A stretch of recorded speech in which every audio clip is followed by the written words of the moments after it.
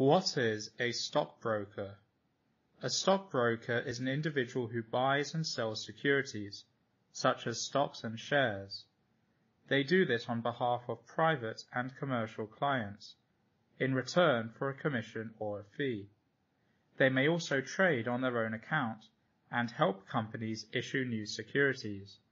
The plural form may refer to a stockbroking company, as in ABC Limited.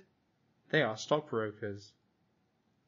People often use the terms stockbroker and trader interchangeably. However, there is a slight difference.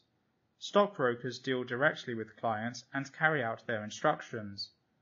Stockbrokers may also be financial advisors. Traders, on the other hand, tend to act for investment firms and portfolio managers.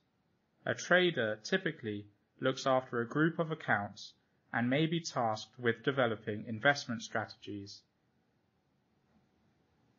A typical stockbroker's job profile will likely include the following responsibilities: being up to date with tax and finance legislation, research, analyze and report specific market trends, keeping abreast of market changes, trends and latest news, actively look for new clients, update clients on portfolio opportunities and changes, and maintain honesty and integrity.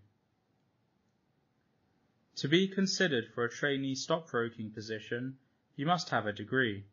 Some employers require degrees in business, management, financial, or numeric subjects. Some institutions run specialist postgraduate courses.